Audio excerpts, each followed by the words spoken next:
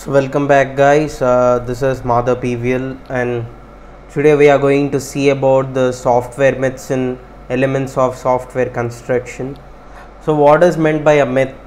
Myth means which is a wrong belief or which doesn't have any proper proof. We can just come to a conclusion like it is a wrong belief which will not have any proper proof, which we can just say like it's a wrong belief. So now software myth is nothing but the beliefs about the software and the process which are used to build it. So this is basically about a software myth. So software myth is nothing but the beliefs which were about the process which is used to build a proper software. So myths have no attributes that causes serious problems on a software. So myths are nothing but just like an warnings in this software.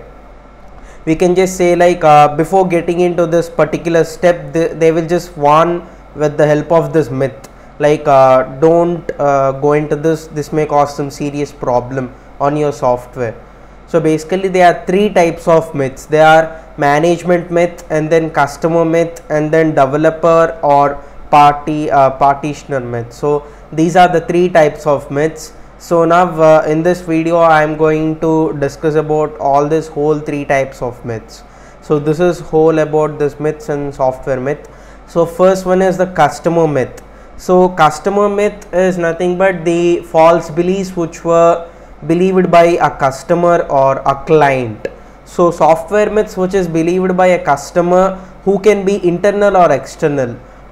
Internal or external in the sense a person who directly buys from that factory. We can just say like internal is a person who is a member of that who is belonging to a member of that factory who buys a large lump sum of a product, and then external is nothing but a person who buys it as a retail.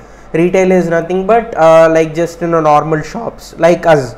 Normal people is an external customer, whereas internal customer is a person who brings the large number of goods into his go down. So he's an internal customer. So customers believe that general statement of a code are enough to begin a program. So if we just come to this programming world, so customers believe that general statements of a code, so general knowledge about coding is enough to begin a program. So this is a statement or we can just say like this is a state of a mind of a normal customer. So basic general statements of a code are enough to begin a program. Changing requirements is easy with a software is flexible. Between a software is flexible. So changing requirements is very easy according to the view of a customer, but it's not too much easy. So changing of requirements is a bit tough. So but according to the customer it's very easy for a software flexibility, whereas customer always think that software development is an easy process. So software development is an easy process. This is a thought process of a customer. So these are the three statements which we can just get in the form of a customer. So these are the three customer myths which doesn't have any proper proof with a customer, but he will just speak like this. So this doesn't have any change, we can't just make anything, right? So this is about customer myth. So whereas if we just get into this management myth, so management myth is nothing but the people who will just manage things. So manage things is nothing but who will just work with a group of people who will just assign some works.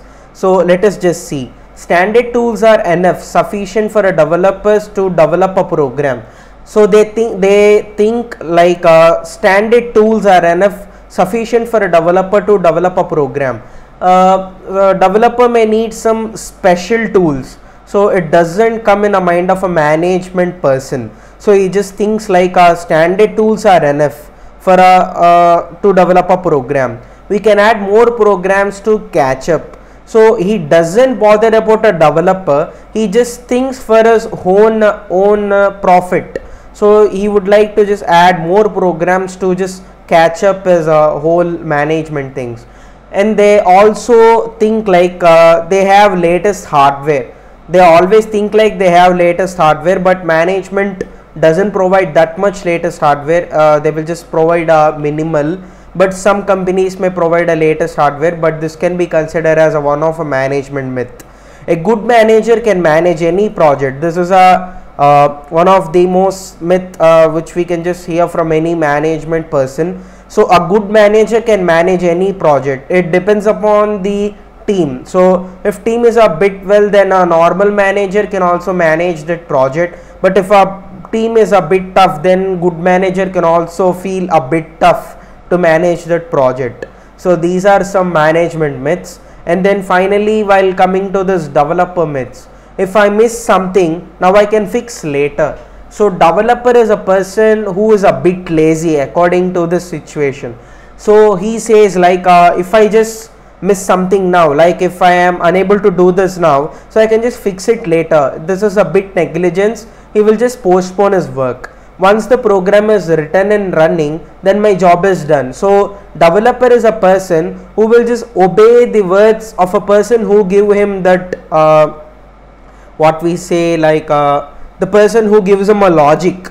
So a person who gives him an algorithm, so developer will blindly type a code for that algorithm. So if for once program is written and running, then my job is done. So this is a statement of a developer. So it doesn't think anything new from that algorithm. He will just type the code blindly. Until a program is running, there is no way of assessing its quality. So he can't just judge the quality of a code until the program gets compiled successfully. So the only deliverable for a software project is a working program. So he can just deliver a software project which is working only. He can't just deliver the things which are not working, right? So these are some of the generalized statements which were called as a myths for a 3 different types of people in a software company. So here we can just come to a conclusion. So we can just write this all statements. I had just made a bit simple, I think so. So I think you might have got some clarity from this video. So thanks for watching Works After College, guys. Please subscribe to my channel. Thank you.